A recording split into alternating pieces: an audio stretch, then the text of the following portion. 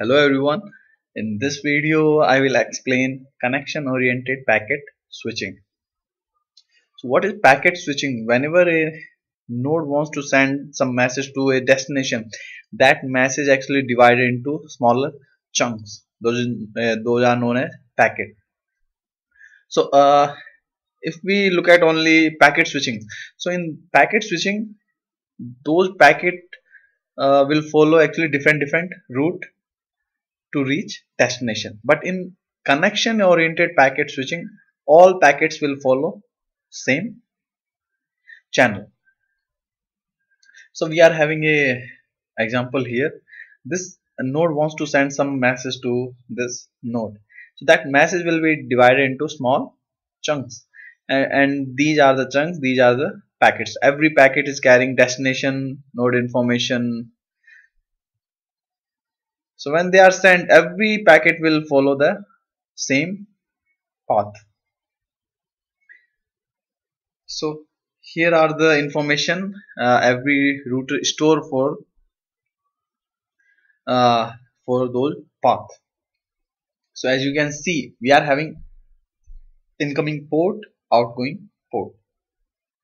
So whenever a packet arrived at this router will check the destination address, and by referring its routing table, it will find out what will be the outgoing port. Now there is one more thing, label. What is label? So when we are having a connection, and if that single connection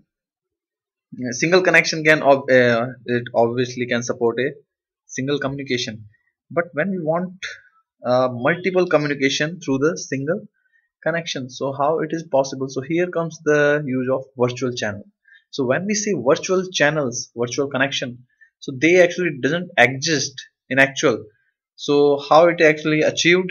A single communication bandwidth is shared between multiple virtual connection. So when we say we are having 5 virtual channel in a connection, so it means physical connection will be 1, but the capacity, the bandwidth of that physical channel is shared between 5 communication, and every communication will be having a label, a number to differentiate.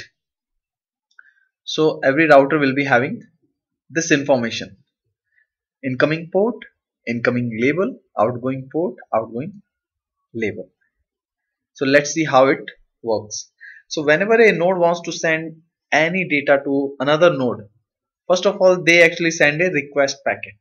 Why they are sending the request packet? That request packet actually establish the path through which all packet will be sent. So that uh, when this packet will be arrived here, so this router will check the destination address embedded in this packet, and by looking at their routing table, this router will find out, okay, the destination can be reached from this port. So incoming port here 1, outgoing port here 3. So these two information will be recorded in this table. Now what will be the label? So what this router will do, this router will assign a available label. Let's say if there is no ongoing communication using these paths, so it will assign the number, let's say 1. When the next request packet will come, it will assign, let's say 2, 3, and so on. So it will assign a available label to this packet, and it will record 3 information: incoming port, incoming label, outgoing port. Outgoing label information won't be available at this time, so that will be left blank. So incoming port here, if you can see, this is 1, outgoing port 3, and it has assigned a incoming label, available label. So we have taken a random number, let's say 12.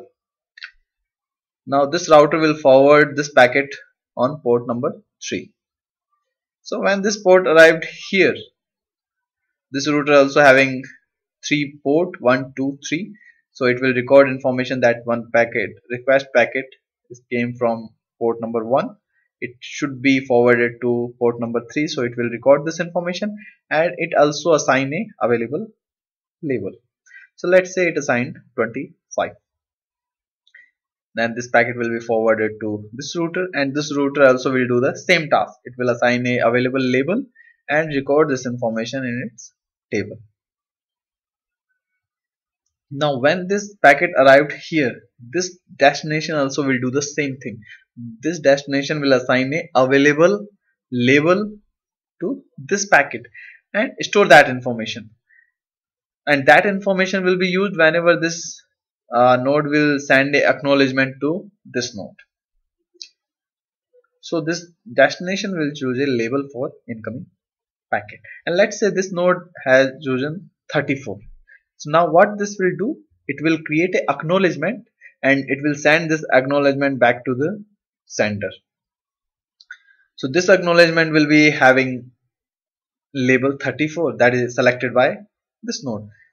So when this acknowledgement packet sent back to this router, this router would know that this is a acknowledgement packet for a request packet for which I have recorded the information, this one, and one information was missing. So this information now will be recorded, will be taken from this packet 34.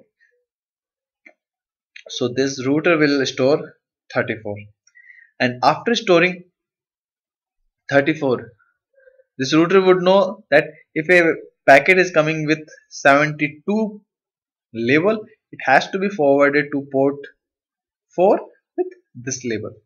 Same will be applied vice versa. So if a packet is coming with this label for this port, because this is a part of the previous communication, so this label will be changed to now 72, and it will be sent to the router according to this information, port 1.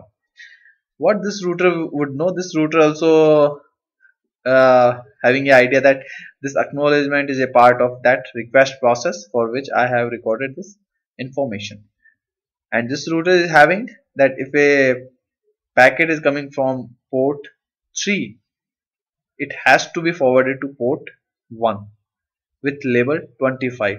So far it was not having any idea about the outgoing labels. What it will do, it will store this number here, and now it will change the port label number and it will send to the next route. And this router also will do the same thing. It will record this information here and it will put 12 port number and it will send back to the sender.